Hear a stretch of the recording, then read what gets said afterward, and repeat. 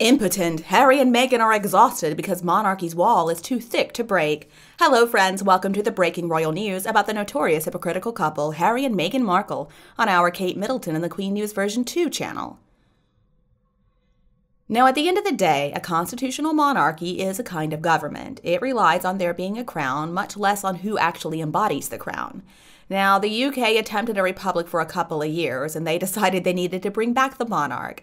And then they had a king who attempted to rule as an absolute monarch, and well, his head ended up being cut off. Personal prerogatives of the monarch have slowly transferred to crown prerogatives exercised by Parliament until the UK has reached the position of an apolitical hereditary head of state that also just so happens to be head of state to 14 other Commonwealth realms. Their constitutions must be dismantled as well as the UK's. The main duties of the British monarch are constitutional, ceremonial, diplomatic, and representational. They are also the fount of all honor. But maybe the most vital thing they represent is not so tangible, and that is constancy. The Queen has passed away, so now it's time to say, long live the King. And the monarch is not simply the head of state. The monarch is also the head of the nation in a way that a revolving president can never truly be. From royal to UK, the monarch acts as a focus for national identity, unity, and pride, gives a sense of stability and continuity, officially recognizes success and excellence, and supports the ideal of voluntary service. Now, of course, the national perspective is pretty important, and it has been woven into the DNA, and for so many people, the monarchy is an important part of who they are as a British person. At home, people may be English, Irish, Scottish, or Welsh, but at the end of the day, the crown is what unifies everybody, and outwardly facing, they are a united Britain. Immigrants do identify by their ethnicity and their nationality, so they'll refer to themselves as British, Asian, Black British, etc. People may be brown or black or white, but at the end of the day, they are all British, and they recognize their diversity, but they also recognize their unity. Certainly in the UK, there have always been anti-monarchist or anti-royalist sentiments, and they do get increased attention, debate, and support when there's something big going on. Anti-monarchist ideas are political, and they don't have any interest whatsoever in Meghan and Harry. They're basically irrelevant. But there is another group who is very interested in Meghan and Harry, and that would be the anti-royalists. They are very focused on the worthiness of the royal players. According to recent polling, 1 in 5 people in Britain are embarrassed by the monarchy. And that's not really anti-monarchist, that's just people wishing they would act right. We could argue that the policy of never complain, never explain is decorum, but it looks like it's not working very well now. It doesn't make any sense to issue rebuttals because they only escalate this war of words and they only throw fuel on the fire. But among the dignified silence that is coming from the palace, the media has been busy spinning some stories from sources, expert opinion, etc. And they present these stories as if they were facts. So if the palace is leaking a little bit of information, then they actually get what they deserve. You know, really, the monarchy should have just let Harry self-destruct because he's doing a pretty good job of it all by himself. We also need to remember that while Charles is the king, he is not the monarchy in and of itself. He's the monarch, but he's not the monarchy. The Constitution is predicated on always having a monarch. And there are so many laws surrounding the monarch. There are laws defining who the monarch is, what exactly should occur if they're underage, if they're temporarily indisposed, or maybe even permanently indisposed, and who should succeed them if they abdicate or if they pass away. The monarchy has a line of succession that goes beyond the present incumbent. Charles just needs to get the crown to William without dropping it along the way. Charles is elderly, but William is young and he's so popular, and people are very excited about the idea of King William. And the idea that Harry and Meghan could be cause for some kind of seismic constitutional change in the British government is laughable.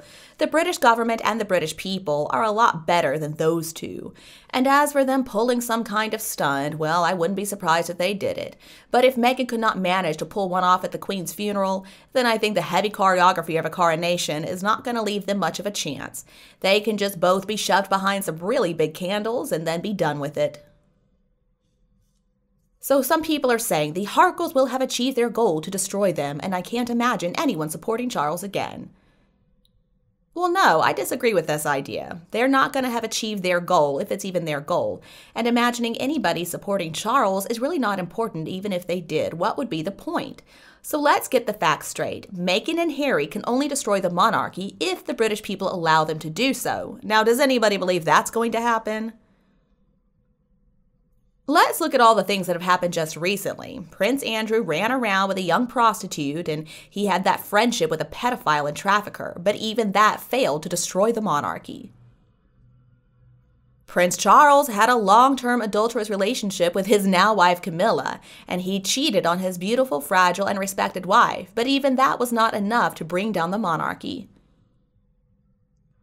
Going back a little further, Edward VIII abdicated for his divorcee girlfriend, his American divorcee girlfriend, and even that was not enough to bring down the monarchy. There was also the incident where Prince Charles got some really big donations of banknotes and bags, and even that was not enough to destroy the monarchy. There was the late Princess Diana's bombshell panorama interview, and also the interview that Charles did with Dimbleby, and even that failed to bring down the monarchy. Diana's infamous Squidgygate tape did not bring down the monarchy either, and we can say the same for the incident with Charles and the tampon. The royal family has been rife with scandal for quite some time now. Think about the divorces, the toe-sucking incidents, cash for access, the media stings, sunbathing topless, dangerous dogs, tell-all biographies, complaints of bullying. None of these, either individually or even collectively, have done anything to destroy the monarchy. So why in the world should this ridiculous book and a couple of interviews from a brat and his manipulative wife be powerful enough to destroy a 1,000-year-old institution? Or is it that they're just trying to kill off a 74-year-old king, perhaps? It's important to realize that there are still some people out there who like Meghan and Harry. I know it's weird and I don't understand it, but it's true. And most people just don't care. Now, if you focus on the people who don't like Meghan and Harry, including me, the feeling of impotence and indignation is palpable in what people are posting online.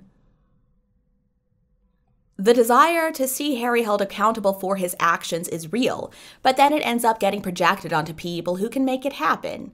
We feel bad for Charles, Camilla, William, and Catherine, and that's reasonable. And we're angry on their behalf. Now maybe that's pushing it just a little bit.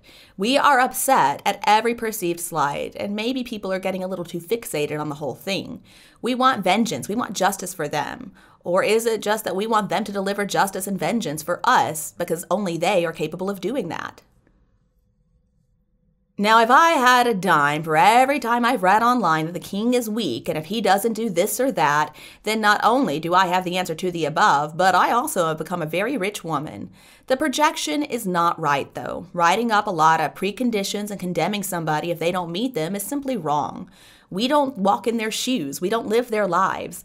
The brat is simply not our sibling. It's not our child. Pretty much all of the Western world can sympathize with Ukraine over what happened with the Russian invasion. And a lot of people out there would be cheering if the USA started a nuclear missile attack and left a crater where Moscow once stood. Justified, decisive action cannot be viewed as weak.